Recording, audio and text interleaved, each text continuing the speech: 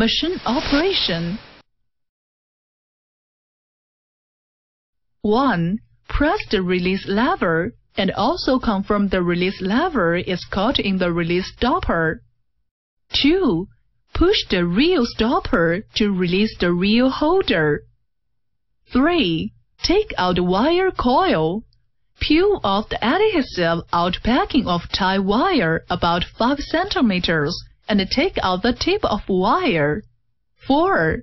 Set the wire coil with one side have white sign towards the machine into the wire spool magazine and push the reel holder. 5. Insert the tip of wire into the wire guide.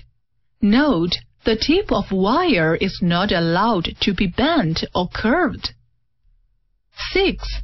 The tip of wire must pass through the gap of 2 feeding gears and then into the arm. 7. Keep feeding the tip of wire until it starts coming out of the arm about 5 mm. 8. Push the release stopper left to engage the feeding gears to hold the tie wire in place. 9. Before install the battery, make sure the main switch is off and the trigger is locked. 10. Install the battery. When you hear the sound battery is correctly installed. 11. Push the trigger upwards and turn on the main switch.